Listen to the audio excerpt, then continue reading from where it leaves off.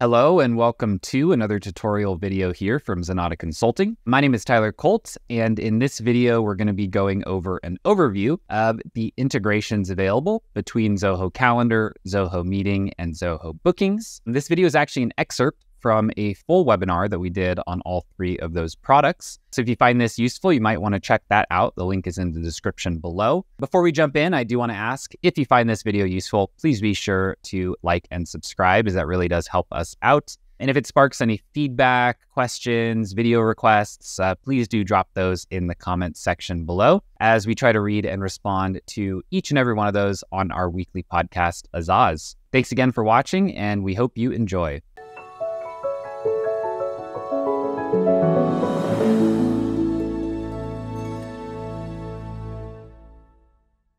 We have found our way back into Zoho Calendar. This is where we're going to start with some of our integration discussion. So up in the top right, under settings, I had mentioned app calendars earlier. So app calendars, these are all of the other Zoho applications that have their own calendar. Yes, there is this many. There's 6 and 7, including Zoho Calendar itself. There's probably more. Actually, there definitely is. There's things like Connect, etc. But some of these calendars are ones where they have a pre-built integration that can sync between the two apps. So all of these work similarly. I'm going to show it for CRM. Essentially, we're able to sync in a Zoho CRM calendar. This will pull in any of the meetings that are on the CRM calendar for particular users, and it will add it as a separate calendar over here on the left. And wow, that was good timing. That just popped in like right as my mouse was circling over here. Definitely planned. So over here, we've got our Zoho CRM calendar. One thing to keep in mind, it does kind of carve these out, right? It keeps them separate from your My Calendar and puts it on a Zoho CRM calendar. Now, you can still see all of those on one page, but they can be filtered separately. So a lot of people kind of like that, just that you're able to slice and dice your calendar view.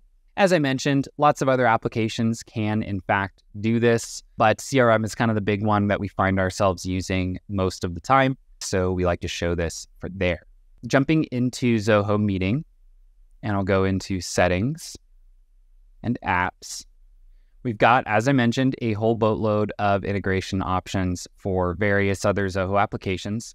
So Zoho Mail shows up here, but it's already done. If you have both apps, they click them together, you're good to go. You don't really need to worry about it. Zoho CRM for Meeting is kind of a nice one here. If we are scheduling meetings through CRM, we can actually use this to add a Zoho meeting directly to that event. So I'll actually show that here. Very quick integration. It's done, right? It's integrated. I click 3 times. It's done. We're good. So let's say I jump over to any old contact. We'll go to one of our demo contacts here. What this integration does on the CRM side is it means that if I go to Open Activities and if I create a meeting, I'm now going to be able to make this an online meeting powered by Zoho Meeting. So what that means, all that really does basically is going to add that URL automatically. It's going to create the meeting for it and make sure that it shows up everywhere that it needs to. I'm going to go ahead and save this as an example CRM meeting. Now we'll see it connected to our contact record. So, invite went out, view invitation link. We've got all our good stuff here. If I jump back over to my calendar, just like that, it has actually pulled over my meeting. And in here, I've got my Zoho meeting, right? So it's just that simple. These can be done via API or via script as well. So if you have maybe a blueprint or, your team is regularly scheduling meetings out of CRM, you can actually automate that these invites go out, and you can automate that they include the meeting integration. Similar thing there, Zoho campaigns, right? You're able to connect, send meeting invites via there. Zoho projects, if you have an internal event, you can just add a Zoho meeting to it. So really, without going, line by line through all of these, the short story is any application on this page, if it has a calendar, you can use this integration with Zoho Meeting to just easily add a unique Zoho Meeting link for that particular calendar. Nothing crazy there, pretty much works the same as probably whatever you're using now. The big one here comes in with Zoho Bookings. As I mentioned earlier, Meeting and Zoho Calendar kind of naturally integrate, right? Like if you have them both turned on, then you can add a Zoho Meeting to a Zoho Calendar event, no problem. Bookings, you do have to turn these on. So I'm going to go under our integration tab. And there's a few different options for integration. You can connect these out with a variety of different calendars, Zoho Calendar, Zoho CRM Calendar, Google, and, Office 365.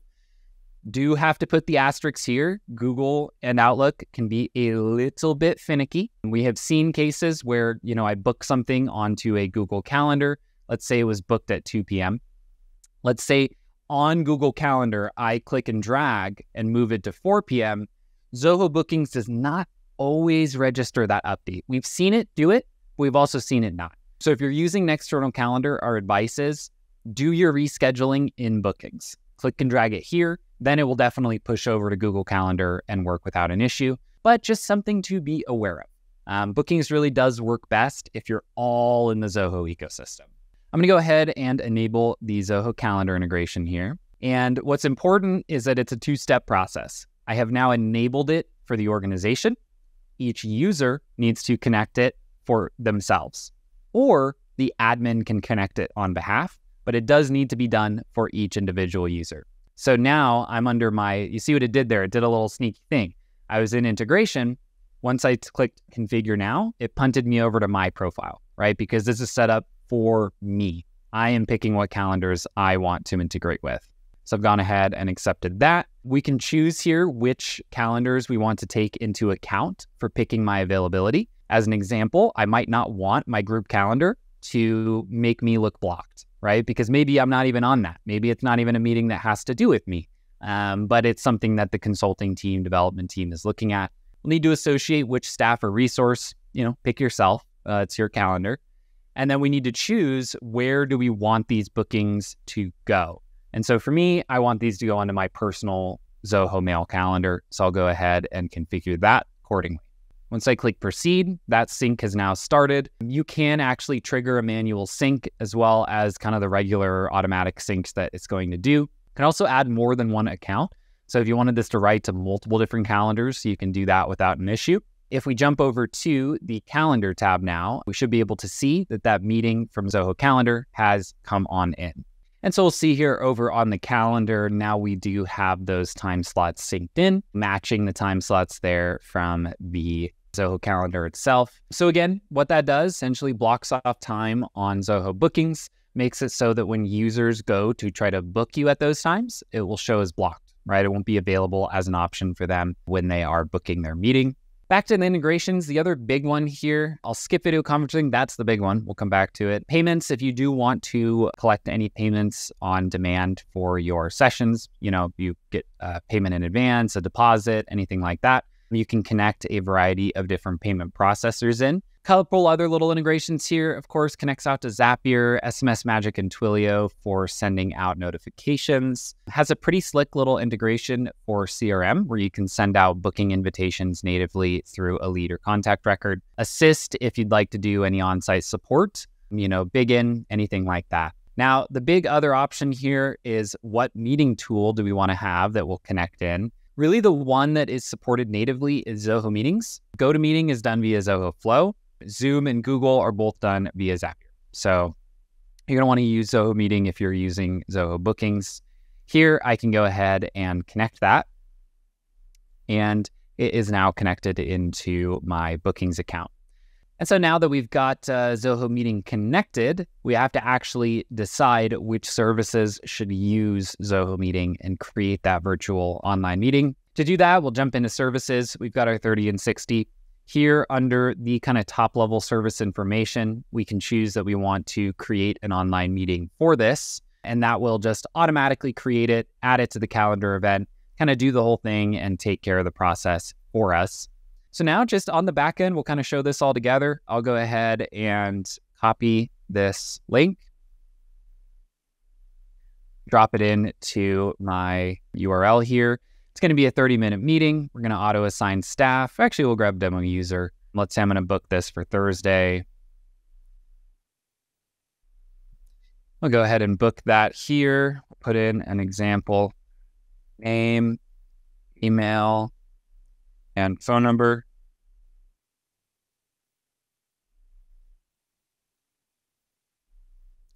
And we are all scheduled. So we'll see here, it's actually going to add that Zoho Meeting link right here over to the calendar. The user will get the ability to add this to their calendar directly or download it as an ICS file. Over within Zoho Bookings, if we jump into our calendar here, should see that meeting here for Thursday, right, when I had gone ahead and booked that. And then lastly, over on our calendar itself, I'll go ahead and give that a refresh. We should see that pop in as well at that time that we went ahead and booked it on the Zoho booking side. So with that, that kind of covers the core integration there. Of course, we're able to set up Google Calendar, syncing between various other Zoho applications. Able to set up Zoho Meeting so that you're able to easily add a meeting URL to a variety of different events on calendars across the Zoho ecosystem. And then lastly, we went ahead and showed how to set up that integration here for bookings, where you need to connect it to Calendar, to Zoho Meeting, to any payment processors that you may want to use, and everything should be clicked together nicely.